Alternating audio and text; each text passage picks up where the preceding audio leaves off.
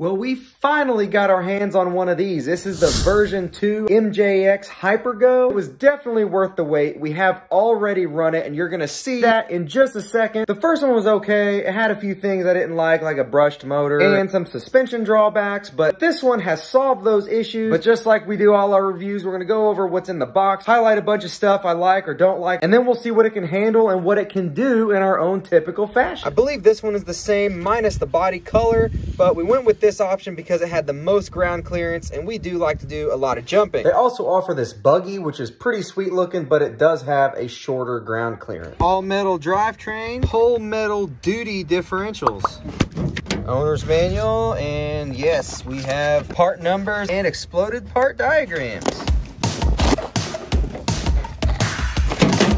In the box, we have our battery, a 2S25C 1050 milliamp hour, screwdriver, wheel nut wrench, battery charger, controller, and the wheelie bar with the screws for mounting it. Not sure if it's going to need this, but I am going to go ahead and put it on. There we go. You do not have to remove the bumper to get this wheelie bar on. First look at the car, we have lots of plastic, which is good, but we also have super beefy metal axles and metal where it counts in a lot of other places, including adjustable tie rod. Besides WL Toys, you almost never see that on smaller cars like this. So that is pretty cool to see. I don't think the first HYPER GO model had that. The shocks are tuned really well. They are certainly oil filled. Even though their batteries look like this, you usually can find a way to fit a standard battery in there, so you can either have an extra one or you can run a different size. This is also our first car with a clipless body, so I'm very interested to see how well this is going to stay on. It has a hook that slides up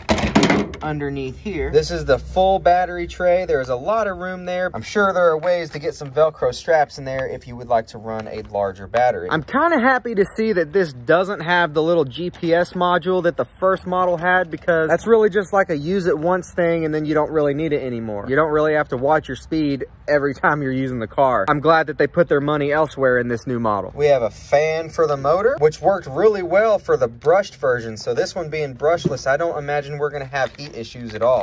Cooling fins on the ESC and a honeycomb design inside the chassis for strength. If you know anything about the HBX model brands that a lot of people love, especially the 16th scales, these are modeled very similar to those. They are arguably some of the best cheap RC cars that you can buy. I do think that the plastic compound they use in this car is different than the HBX compound, but they still seem like they're very flexible, so hopefully we won't have any issues. The receiver has two speed settings, a 70% power and a 100% power, which we're going straight to 100, but we'll do a speed test on both so you know how fast each setting is. Now it's time to put the battery in the car, slap some of my own supplied AA batteries into the controller. Full throttle had a McDonald's. That wasn't it.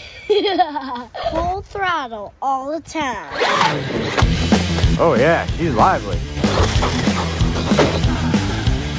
There you go.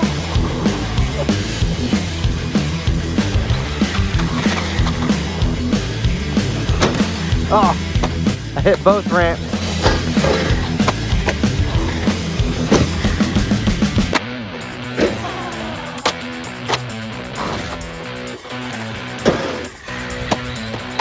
Battery came unplugged. Speed test time. 70% power. Right at 20.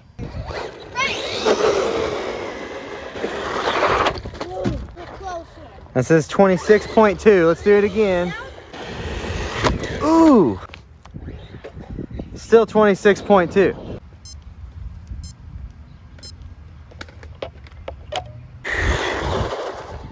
The brakes on this thing are super good. 26.2. 3 times in a row getting the exact same speed? Wow, that's pretty consistent.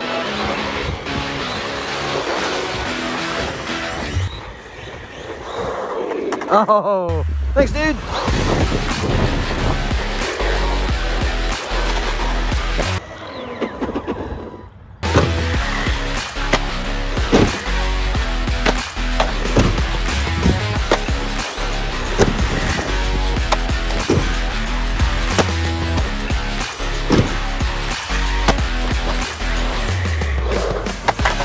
The brakes are awesome.